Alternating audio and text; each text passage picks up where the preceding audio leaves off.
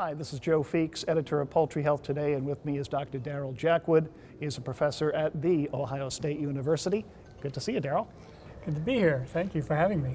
Now, you have been giving a poster at the AAAP meeting, and it's on mutations and antigenic drift. And I think most of our viewers understand the concept of virus mutations, but to get everybody on the same page, could you give us a layman's description of antigenic drift? So antigenic drift basically is the virus changing through mutations so that the antibodies that were binding to the parent virus no longer bind to the mutated virus.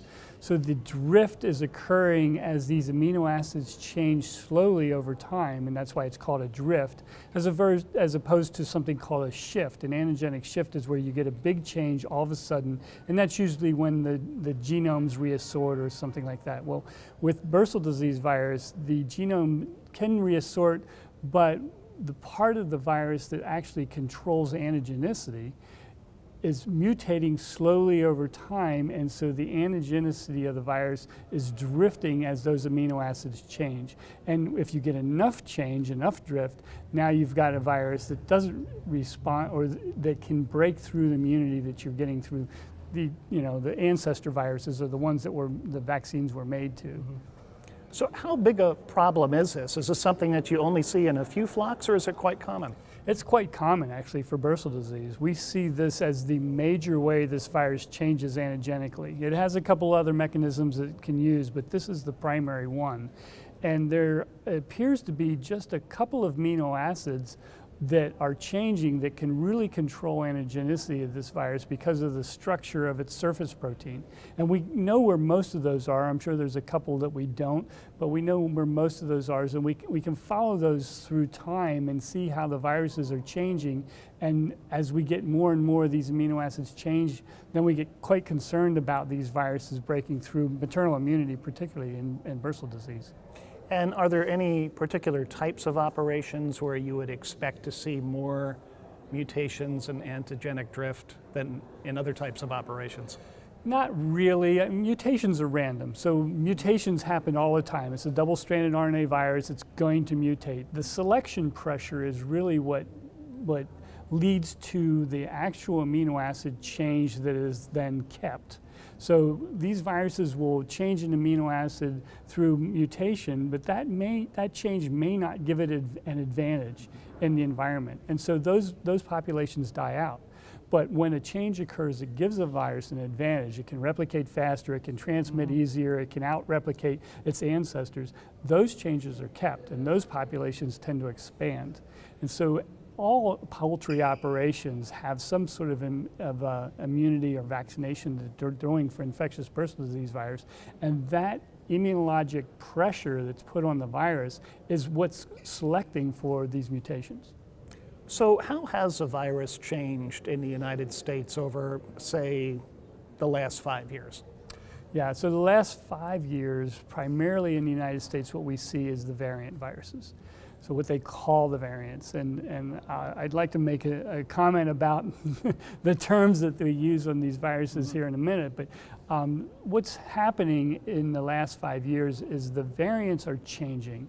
So they're drifting antigenically so that the variant viruses that we had 20 years ago that the vaccines were made from are no longer working against the variant viruses that we see today.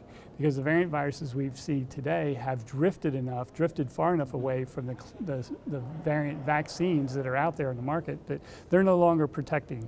And so consequently, lots of farms have gone to making autogenous vaccines against the field viruses that they're seeing today. So, but you were comparing it to like vaccines that were maybe used 20 years ago.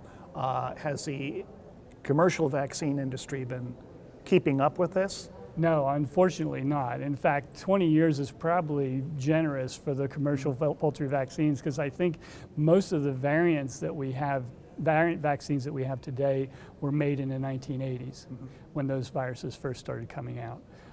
So that's quite a long time ago, and because of the cost and all the regulatory issues around creating another vaccine, Vaccine companies just have been reluctant to do that. So we really don't have a good commercial vaccine for the viruses that we're seeing in the field right now in the US.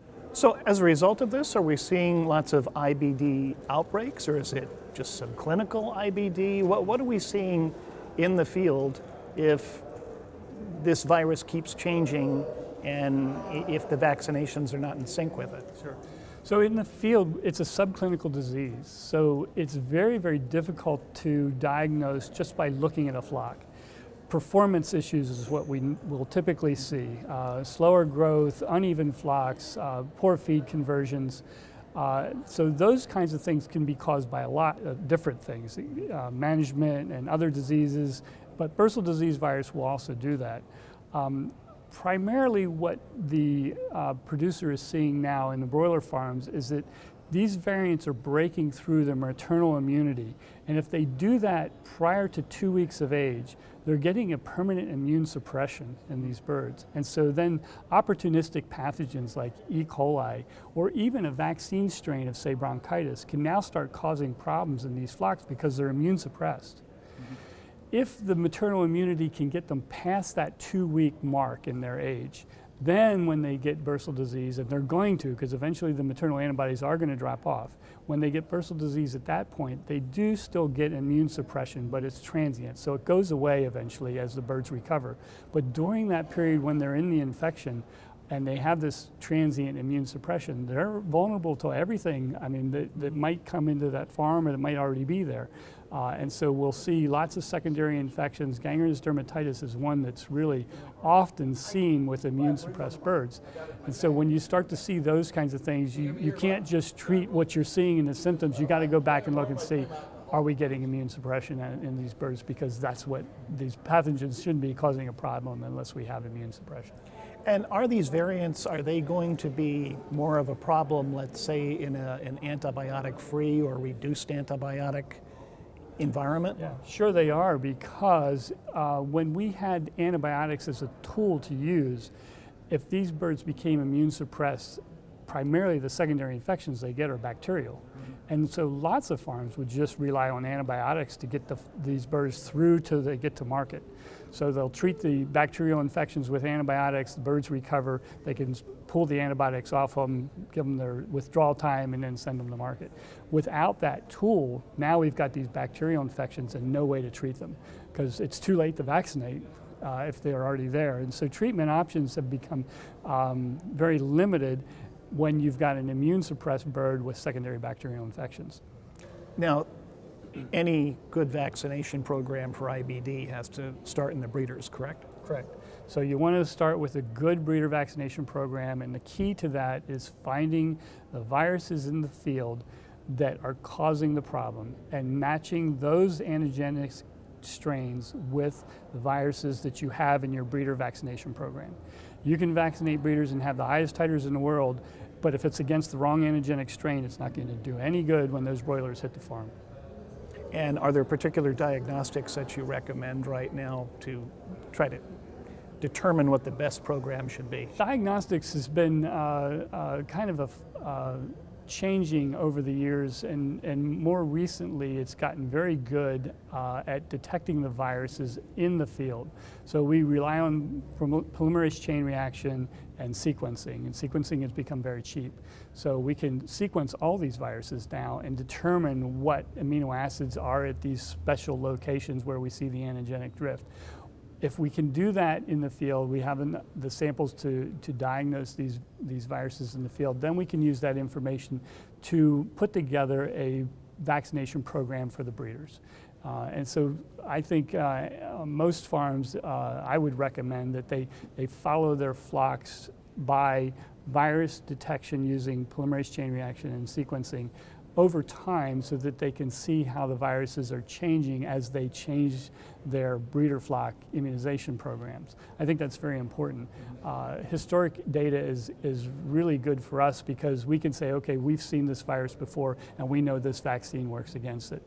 Or we haven't ever seen this virus before and it's coming in early in these birds, like at under 14 days of age, and that's a problem virus. That's one that we need to get into the breeder program right away.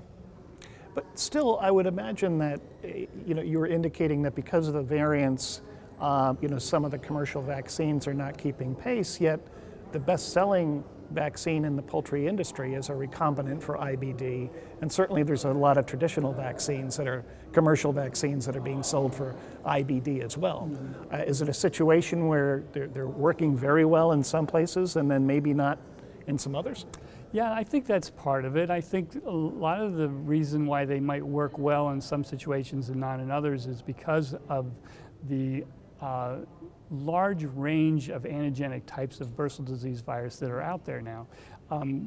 We have maybe gotten a lot better at detecting these and identifying them in the field, but it seems like there are geographically isolated populations of these viruses that are antigenically drifted enough that they are very different than what we might see in another geographic location. So, for example, the viruses we have in Ohio, in the broiler flocks in Ohio, are very different than anything else we see in the US. And so the viruses we see in Arkansas are different than what's in Georgia and California, et cetera. So some of these vaccines can work pretty well against those, and other vaccines don't work very well at all. Now, you mentioned the recombinants, and recombinants are used at in novo usually, and are designed to provide immunity in the broilers that's an active immunity. So as the maternal antibodies are declining in these broilers, these recombinant vaccines are designed to boost the broiler's own immune system so that it responds to them. And they do work very well. In some farms, they don't work quite so well. And we're not quite sure what the difference is in these, but they're not the magic bullet. They're not going to cure all your problems. So, well, I know that we've talked a little bit before about rotating vaccines. Does that still seem like a good idea with IBD? Just because of these changing variants? If you rotate the vaccines and make an informed decision on rotating those vaccines, that basically you're looking at what's in the field and what vaccine can we now use to best match what we have in the field, then yes, I would say rotating vaccines might be a good way to go. But you don't want to stop doing something if it's working. And so if you have a vaccination program in your broiler farm and it's working, stick with it until something changes in that bursal disease virus that causes you to start having problems. And that's when you then need to make that informed decision, okay, how are we going to change our vaccination program? Do we need to change something in the breeder vaccination program? Do we need to add something to the broiler vaccination program? And those kinds of decisions will depend on when the virus is infecting the broilers and what the antigenic type of that virus is. But is there any risk in waiting and not being proactive with a rotation? Sure, yeah, there's a lot of risk in that. And the risk is that whatever that virus is now mutated to will catch hold in these farms and just take off because now it doesn't have maternal immunity that's going to block it or stop it. So yeah, there's a risk involved, and unfortunately, we're always behind the curve on that. And so it's usually we start to see a problem, it gets really bad, and then we react and change the vaccine program and get it under control again. And unfortunately, that's been the cycle. You've been chasing this bug for a long time. Do you think you'll ever get it figured out? Probably not. I mean, one of the things we've been doing recently that I'd like to talk about is that over the entire world, we get samples from all over the world. And around the world, we start to see lots of different types of the virus. And in the past, we've called them classic, variant, or very virulent. Those were the three big classifications.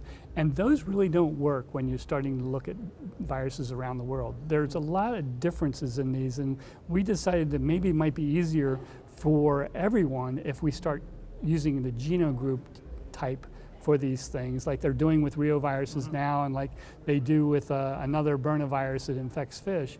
And there are basically 7 genogroups that we found. There's the big 3, classic, variant, and very virulent are genogroups 1, 2, and 3. But then there are these 4 other genogroups that don't match anything that we have as far as vaccines go. And those are not only all over the world, but we see many of them here in the US. So how do we deal with those now, and what do we do as far as vaccines go? That's going to be a big problem. I think autogenous vaccines have helped tremendously, and I think there's more that we can do there. Well, it's a complex problem, and it's certainly not going away anytime soon. No, it's not. We've been talking to Daral Jackwood. He is a professor at The Ohio State University. Thanks again, Daral. You're very welcome. Thanks for having me.